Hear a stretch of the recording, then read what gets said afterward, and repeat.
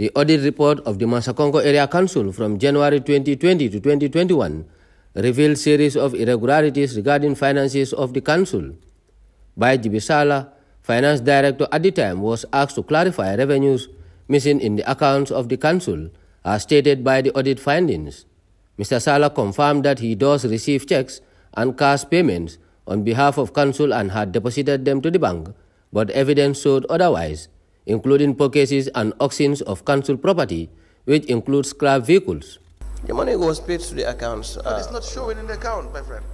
Those accounts, those ones I told them, and I said for Mr. Jallo and Mr. Nyabal, I have to contact them because I didn't know. Because for Mr. Jallo, we all gave them the bank accounts, and they paid, they deposited, and that they used the deposit slips to. But they are not in the bank, in the bank accounts you have checked. Is that that is a fact? Correct? Yes.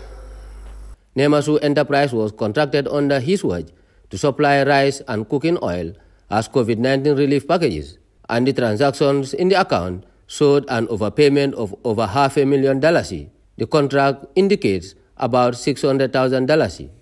We have never done business with him up to $1 million for 143,000. Exactly. Yes, that is. It stops at $600,000 or thereabout. Is that not the case? Yes. That is the fact. What I can honestly remember is 600 and something thousand. That I can remember. Yes. Because even the COVID account fund is not up to that amount. Millions of dollars were also in question, which cannot be traced in council's account on transactions bearing his name as finance director.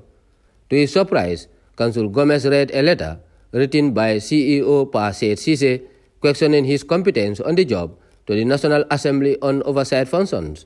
It is rather unfortunate that the Office of the Finance Director lacks the competence to provide the financial statement of the council. Was that true? Yes, that was. But that was just. Was that true? Is that true? Yes, that was true. He was asked to produce more documents, including receipt books, as he argued most of the findings of the audit report. Sittings continues. Ousman Manneh, GRTS.